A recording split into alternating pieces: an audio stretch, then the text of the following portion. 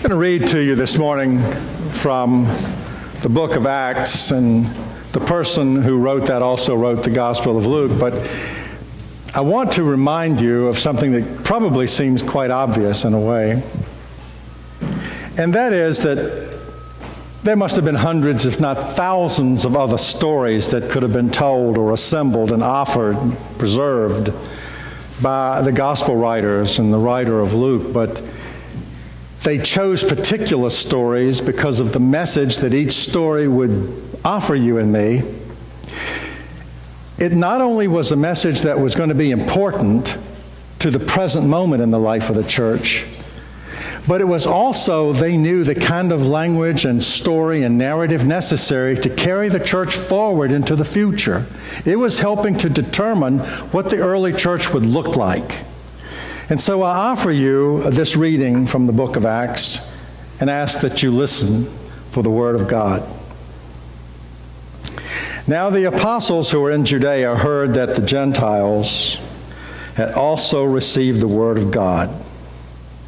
So when Peter went to Jerusalem, the circumcision party began criticizing him, saying, "Why did you go to the uncircumcised? And why did you eat with them?" But Peter began and explained to them in order. "I was in the city of Joppa, and I was praying. And in a trance I saw a vision, something descending like a great sheet. It was let down from heaven by four corners, and it came down before me. Looking at it closely, I observed animals, beasts of prey, reptiles, birds of the air. And then I heard a voice say to me, 'Rise, Peter, kill, eat.' But I said, 'No, Lord. Nothing common or unclean has ever entered my mouth.' But the voice answered a second time from heaven, 'What God has cleansed, you mustn't call common.' This happened to me 3 times, and all was drawn up again in the heavens. At that very moment, 3 men arrived at the house. They were sent to me from Caesarea, and the Spirit told me, 'Go with them, and make no distinction.' These 6 brothers accompanied me, and we entered a man's house, and he told us how he'd seen an angel standing in his house and saying, 'Send to Joppa and bring Simon, also called Peter. He will declare to you a message, and by this message you'll be saved, you and your entire household.' So as I began to speak, the Holy Spirit fell on them, just as it had on us at Pentecost. And I remembered the word of the Lord, how he said, 'John baptizes you with water, but you will be baptized with Holy Spirit.' If then God gave the same Spirit to them," meaning Gentiles, "as he gave to us when we believed, who was I that I would stand against or oppose God?" And when they heard this, they were all silenced. They glorified God, saying, "Then to the Gentiles God has also granted repentance unto life." This is the word of God for the people of God. Thanks be to God.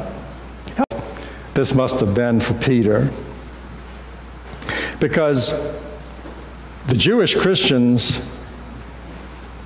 in Jerusalem, or followers of the way, were criticizing or attacking his life, his work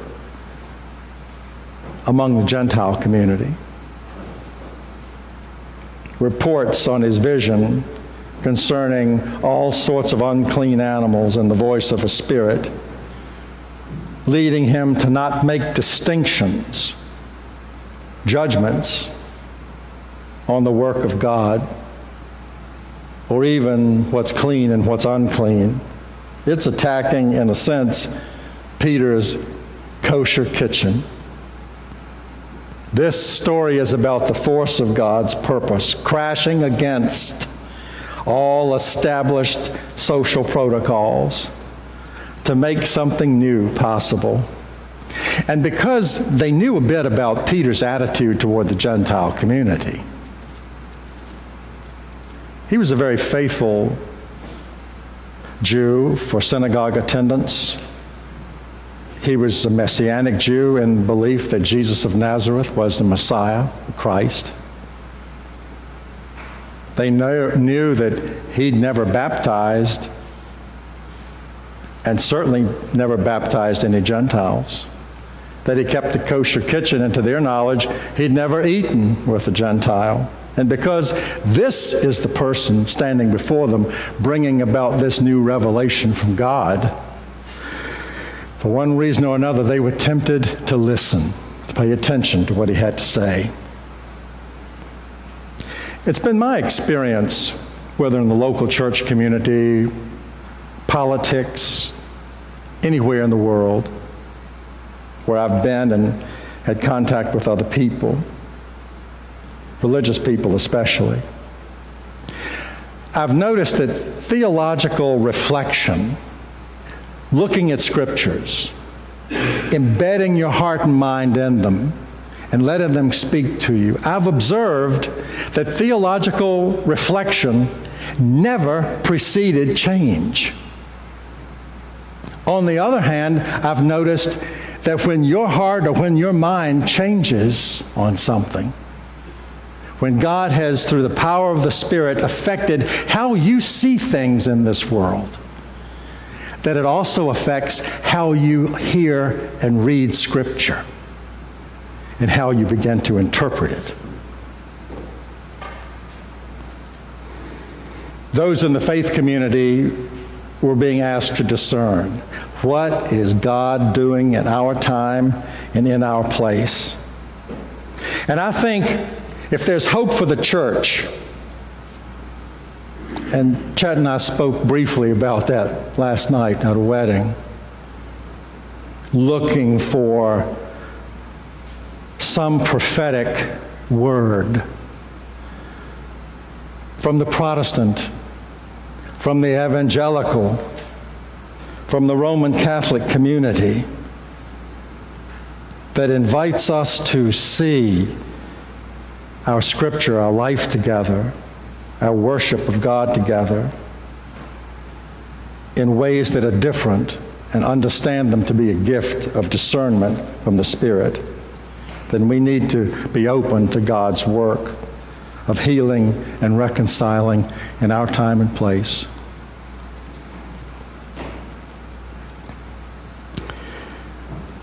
In the mid-'80s, I was serving a church that, looking back on it, I've come to think of as probably the most prejudicial church I've ever served in my 47 years of ministry. I don't even know why they came to worship on Sundays. At best, we were 180 out. Whatever I said, I knew they really felt and believed the exact opposite. And there were occasions when people would tell me as much. I don't know how you can say that, Reverend. Well, it was my responsibility, my pastoral responsibility, to speak truth, even to the powerless and to those with power. After about a year or so of my ministry there, one of the members of the congregation developed throat cancer. And one Sunday, I just simply asked the congregation, he's going to need rides into Charlottesville. It's about a 45-minute trip. And I'd like for you to just let me know after church if you're willing to just drive him in so that he can get the radiation treatment. It's going to be about 5 days a week and for a number of weeks. And a few people signed up that same day. But later that afternoon, I had to go to the Harris Teeter. And there I was in this little grocery store when one of the parishioners who'd heard the sermon that morning called out my name. Jim! What is this? You're arranging rides for this particular person. And he named his name. And what he told me was that he had particular difficulties with this person because of his sexual orientation. Oh, yeah. So I looked at him and I said, I'm going to call him Buck. That's not his name, but for the purposes of today's message, I'm just going to call him Buck.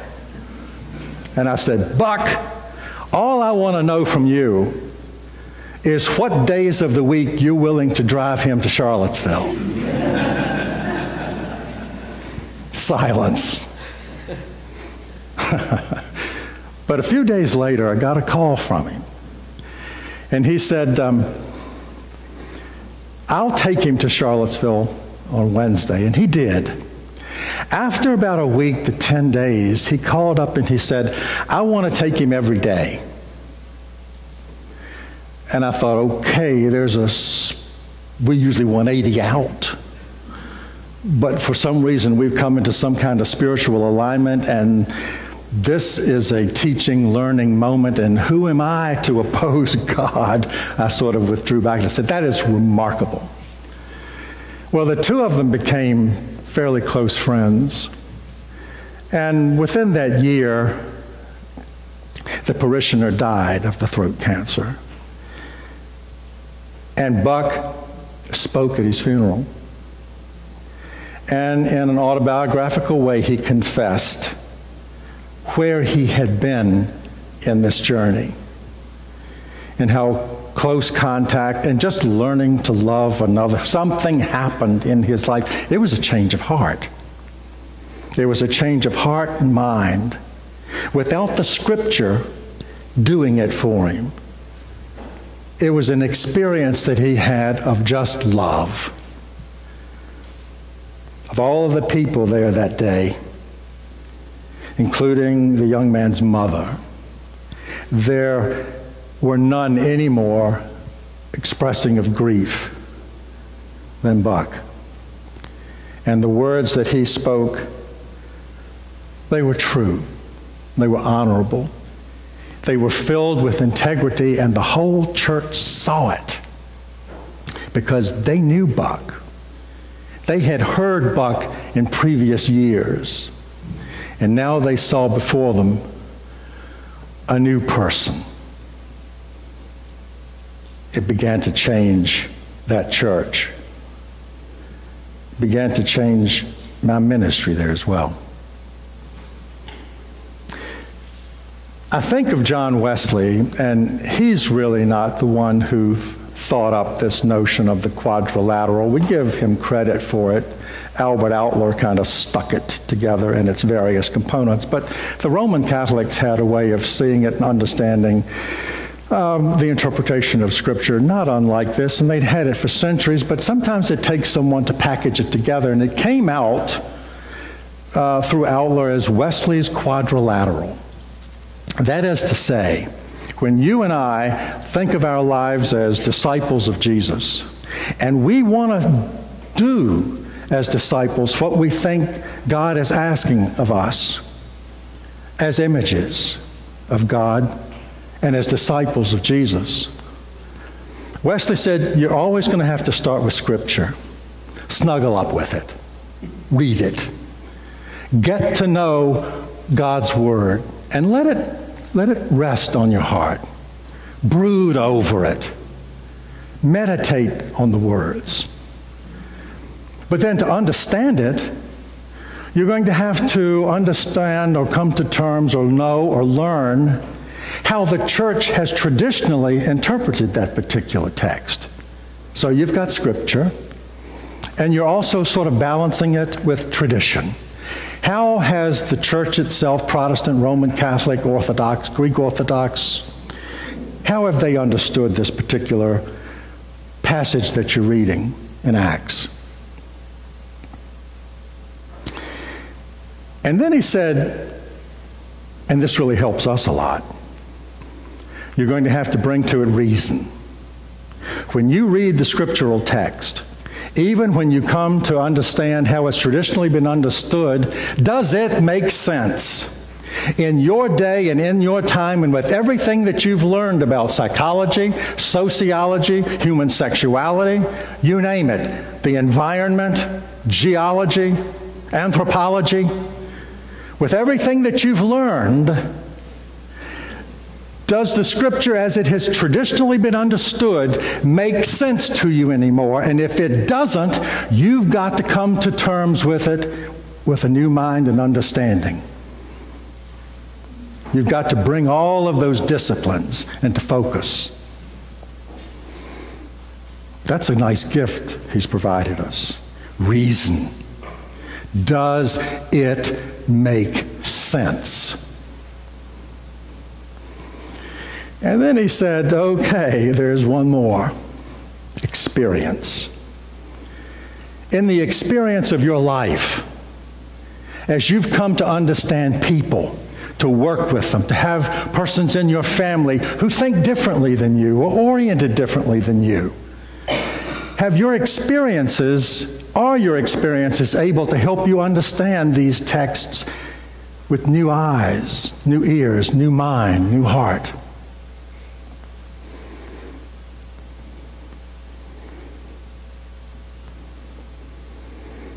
In the late 80s, the bishop sent me to United Christian Parish in Reston. And I was there about 10 years. And while I was there, I'd been there about a year, and we had one incredibly marvelous woman. Her name was Mary Jackson. She had a gift for bringing new people into the church. I mean, she just exuded faith, love.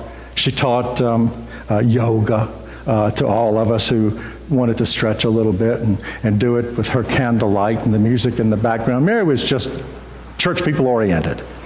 But she would constantly bring in someone new and introduce them to the congregation there at Reston that I served. One day she brought in a man, his name was Rinaldo. And he was probably in his early 30s at the time, and we got on fairly well, but I noticed after about 6 months his attendance fell off. And I had just left that other church, and I thought, hey, is this a 180? But what I found out was he was sick. And when I mentioned it to Mary, she said, yeah, he could probably use a visit. So I went by to see him at home, and come to find out he had AIDS. His partner had left him.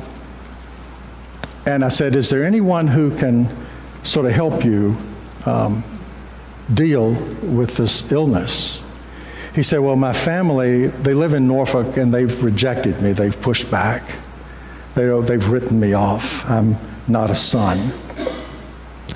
And I said, well, the Spirit is speaking to me, and what the Spirit is saying is to have contact with his family and give them an opportunity to, after I speak with them, to maybe rethink this relationship. So I called, and I got his mother, and I told her about Rinaldo's situation. About a week later, she called. She took a leave of absence, and she came to live with her son in Reston. And she stayed there with him, and they reconciled their differences. She stayed with him until he died. And then she packed him up,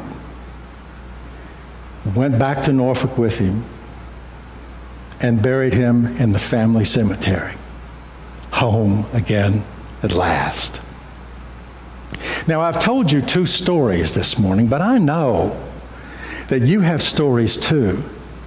And the way in which lives change are through the relating of your stories to others. To take the story of this Jesus of Nazareth, to take the story of persons who have loved you and you have loved in your lifetime. Things have happened. And as you remember them and as you recall them, you have changed, and you have probably been able to help change the lives of others. They're changed through the narration, the sharing of stories. What is your story?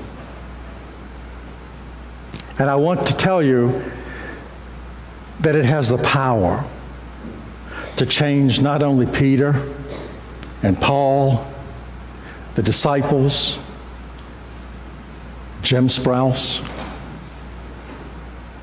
It's the way in which, when you relate your own stories through your personal integrity and truthfulness, you can help Christ transform this world into his image. Because as a disciple, you're already bearing that image. You just need to think of wearing it with pride, with dignity, and with integrity. There's an old song that once went, "We've a story to tell to the nations." And so you have. In the name of the Father, Son, and Holy Spirit, amen.